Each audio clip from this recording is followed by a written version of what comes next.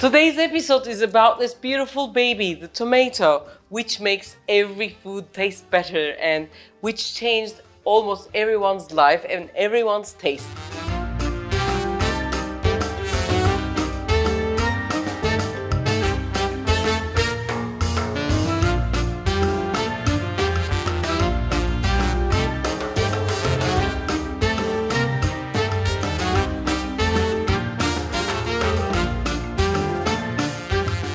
Why is tomato so nice and every time we eat it, and in many of the foods in some kind of like a tomato paste, puree or juice? Why is it there? Today I want to talk about this, and then I want to make a Refika version of canned salsa, which is this world famous dip or additive to many foods, from meat to pilavs.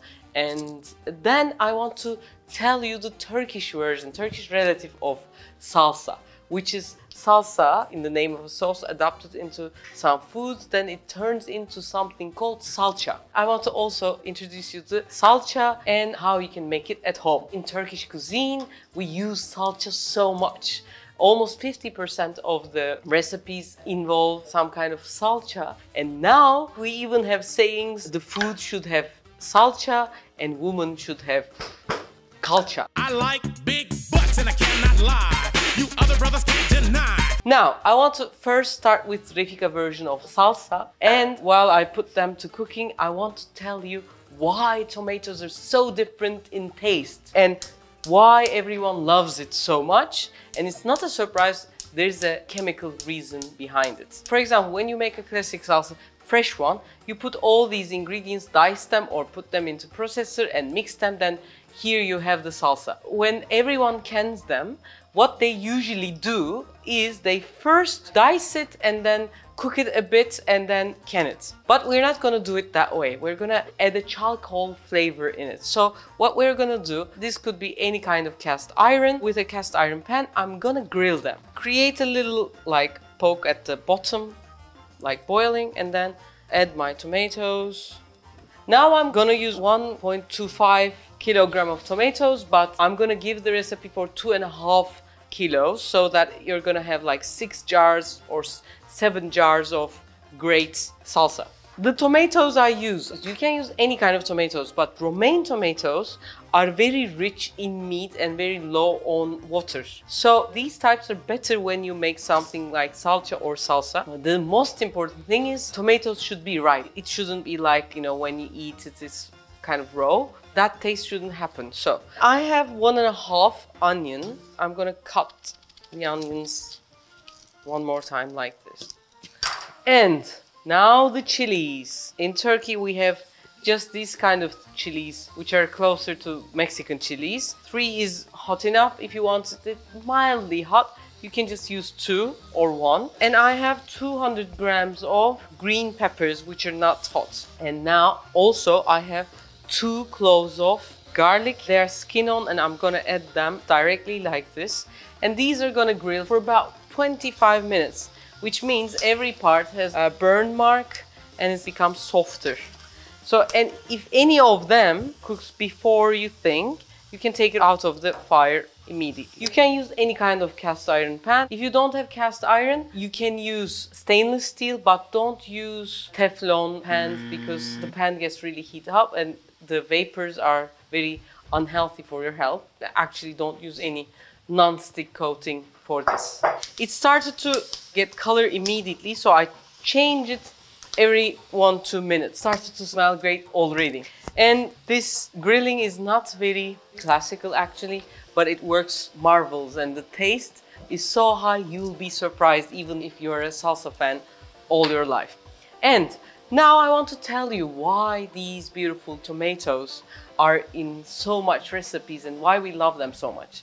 The main reason is tomato in itself carries umami. It's called the fifth taste. If you think about the taste, saltiness, sourness, sweetness and bitterness. These are the 4 tastes of every food we eat, and these like vary in different food, and that's how we create the taste. But what the 5th taste, umami, does is it fills your mouth with whatever the other 4 tastes are. It enhances and heightens all the tastes. It's like, think of it as like tomato, like this big giant, and you're like these little humans are the four other tastes. That giant takes all those and brings them to another level.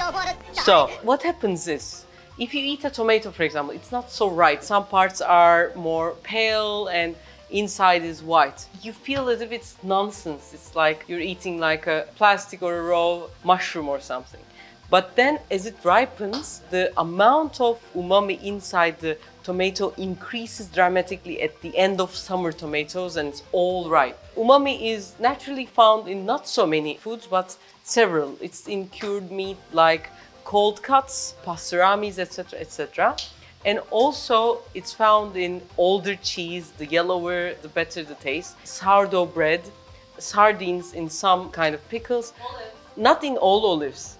In green olives, you don't have it. In black olives, you do have it. Think of the Parmesan cheese. You pop a Parmesan cheese in your mouth starts to water, and it's not a surprise. You remember that calcified salts? The older the Parmesan is more expensive, and the umami is higher. That calcified salts are some kind of umami. That is how it works. And when you turn this tomato into a salsa, into a salsa, and you add it into another food, or you dip your chicken, your bread inside, what happens? It increases the taste of that chicken, increases the taste of that bread more.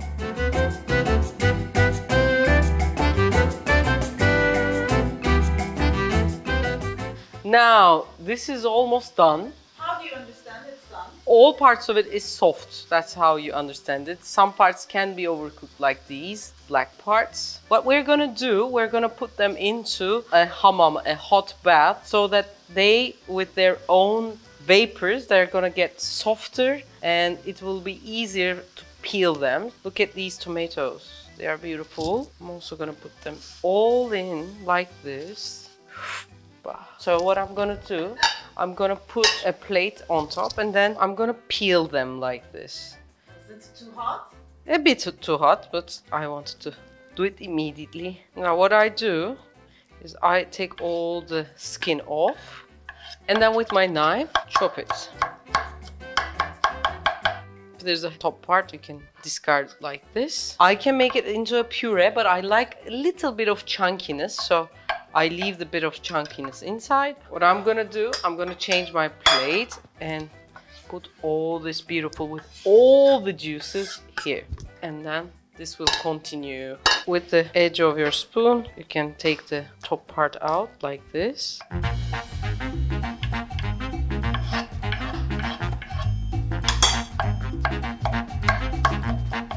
Guys, you know that we sell these cutting boards, the knives and the herbs in Etsy, and now we're trying to reduce the shipment costs and etc. So if you want to buy, I'm gonna like put a link somewhere here, and if you support us, that would be wonderful. This will continue for the tomatoes. Then I'm gonna show you how to take the skins off the peppers.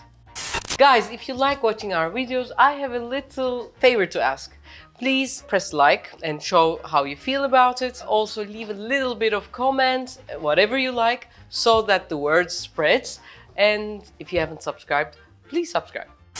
Now, when it comes to the peppers, if there's a very brown part, like a black part, you can take it with your finger like this. You can use other kinds of green peppers with thicker skin as well. This is the Turkish most common pepper. And I'm gonna leave the seeds as well. It's also a nice texture and flavor. So now I'm gonna put it with the tomatoes. In peppers, you don't have to take all the skin, but whatever the skin that comes into your hands that is easily taken out is enough.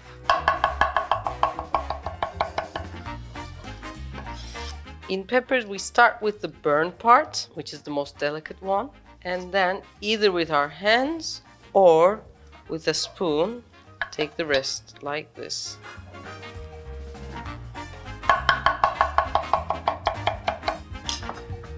Voila. Oh, now. Oh,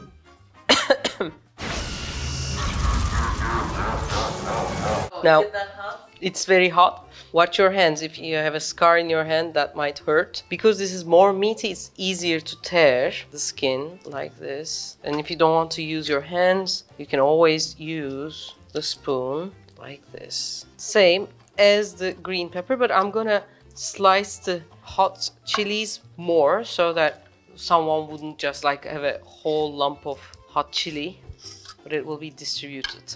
Now, that's life.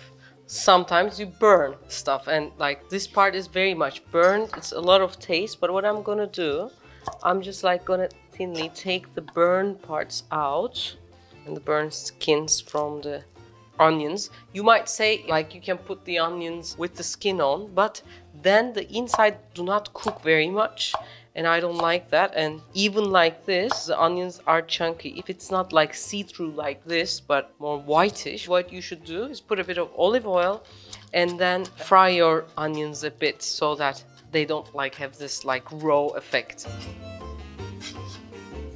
Now, finally, the garlic. We have 2 cloves here. I take the burnt skin off. These are not burned, but dark brown. These are nice. What I'm gonna do is crush it like this and eat it like a puree. We're finished, but there's a good juice here. And I'm gonna put this brown, very nice juice inside as well. I'm gonna turn on the heat. I put plenty of olive oil until the ass of the pan is covered with olive oil, as my grandfather used to teach me how to cook. And first I'm gonna put, there's everything here, but more garlic and onions. I'm gonna put this part first.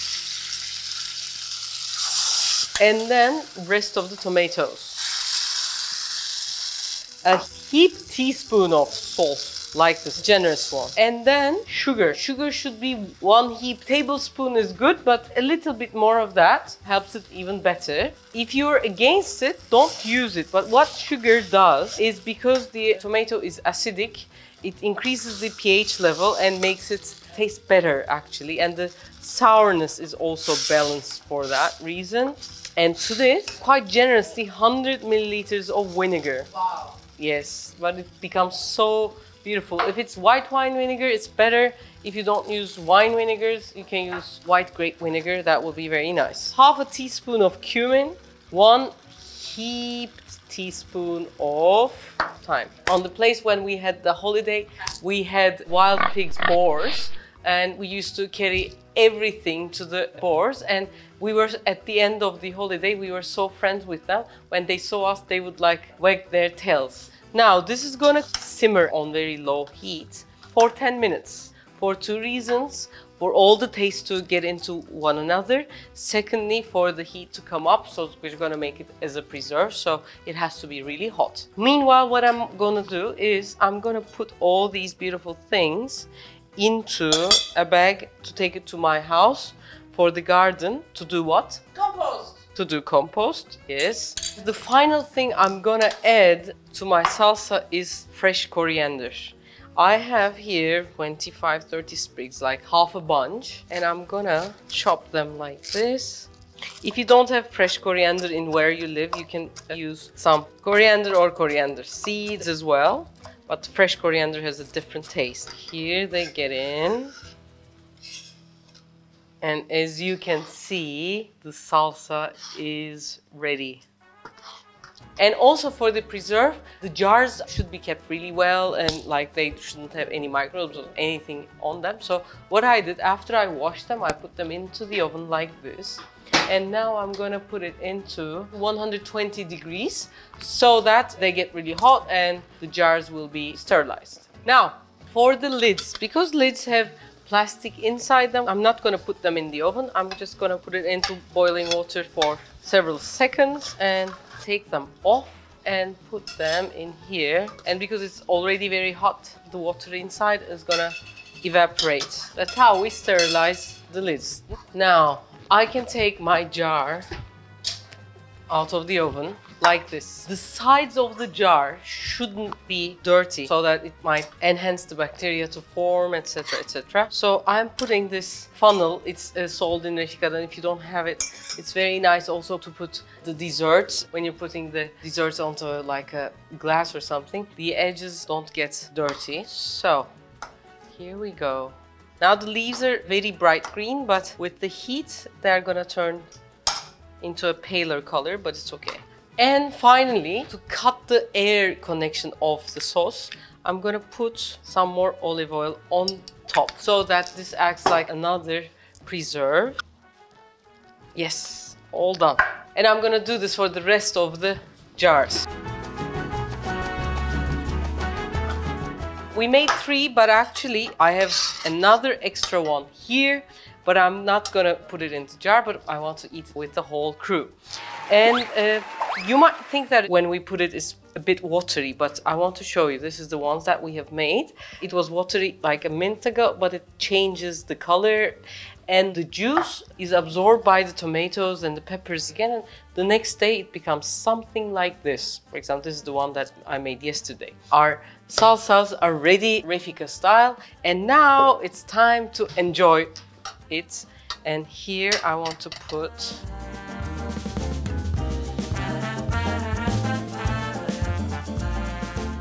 as you can see, Bahar is now up here. Are we surprised? No. And we're gonna give the first one to her. Would you like a bit of Cheese, of course, always. cheese? Of course. And here, the perfect bite goes to the director. Ow. Second one to the chef.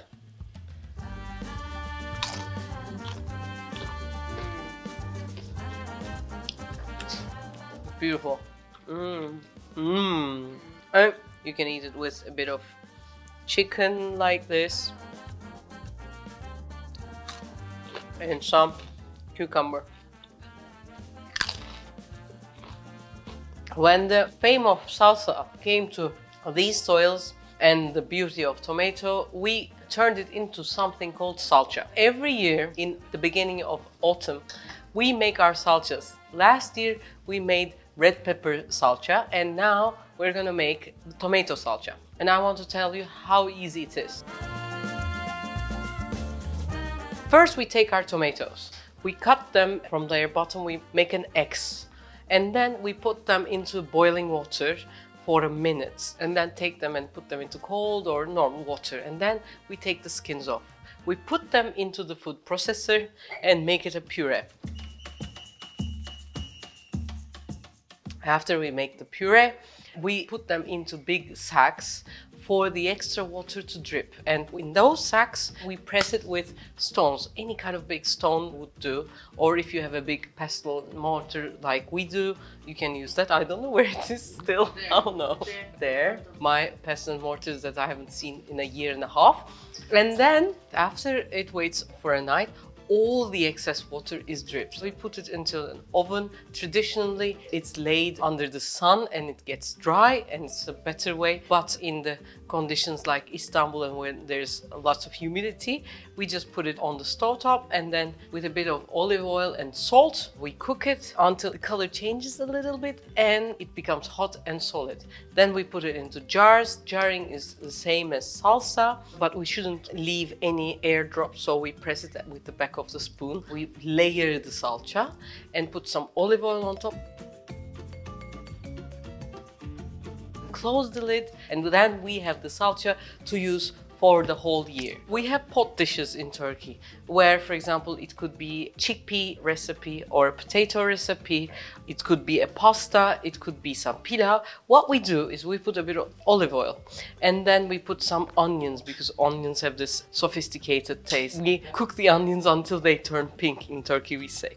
And then we put the salsa. Salsa becomes a puree, and we beat the salsa, and it's distributed at the bottom of the pan. Then we add the chickpeas and we add the meat and also some bones if you like, and add the water, and then everything, whatever it is cooked in that delicious water, which has the umami from the tomatoes. And that's how we do it in Turkey. Hope you enjoyed the video. Hope you enjoyed our comeback. This year we're gonna have a lot of new stuff, a lot of interesting things. And if you have watched this video until now, whatever you wish us to do, please write below. We look at all the comments and we can shape whatever we want to do accordingly. And this year I want to add like some mashups from different countries. I want to have some collaboration with different cultures, etc. Now the COVID is lightened in its own way. I want to take you to different places in Turkey, show you how, for example, olive oil is made, etc., etc. So take care for now. I hope to see you next week. Lots of love.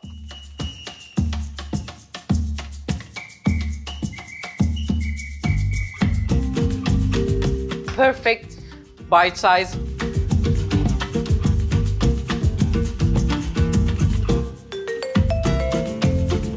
Salsa burger.